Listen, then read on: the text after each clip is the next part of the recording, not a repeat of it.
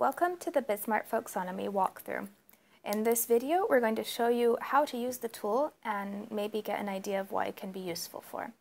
So Folksonomy is used to analyze natural text documents to find information you want. We're going to use an example from the medical field. So we're going to imagine that we have a doctor who's looking to see if for a group of patients a specific treatment has been applied. In this case, he's looking for an antiplatelet treatment.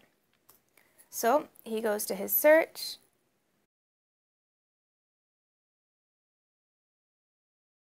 He checks out his documents, he selects documents that do contain, for the treatment field, this type of antiplatelet he's looking for, which has a specific name.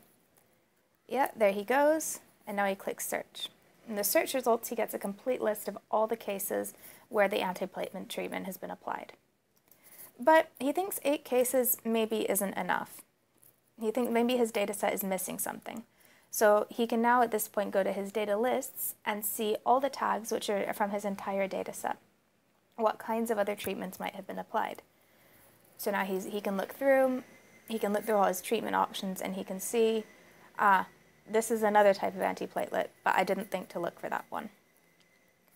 Yeah, and there's another one.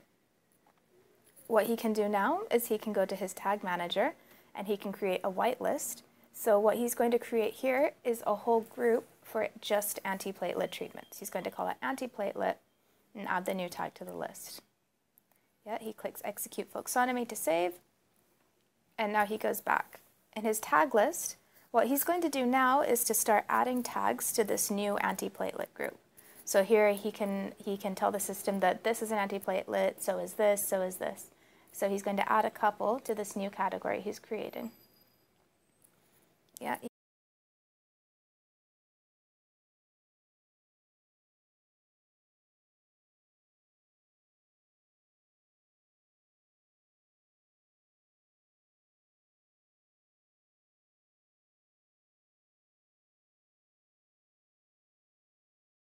He can add a few different kinds, as many as he likes.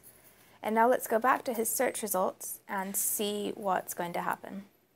So now he does the same thing. He searches for a query that contains the antiplatelet group in the treatment.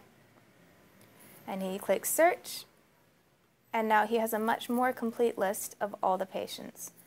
And you can see that maybe, you can see this is a really powerful tool for the doctor because it allows him to have a more complete picture of what's going on in his data. He can really understand, are the patients with this condition receiving the appropriate treatment?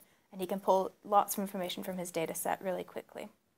Another useful tool that Folksonomy has is the graphic visualization. So this gives you a tool to better see the relationships that are between different elements in your data set. So we can see here that this gives the doctor a visual representation of treatment options and how they're related to each other. You can also add another layer of complexity. So maybe this doctor not only wants to see what a certain patient's diagnosis is, if they've received the correct treatment, but he may also want to see if they've had a certain follow-up test conducted. So here he can go back to his search and he can now add layers of complexity. He can look for the specific diagnosis and if the test has been carried out.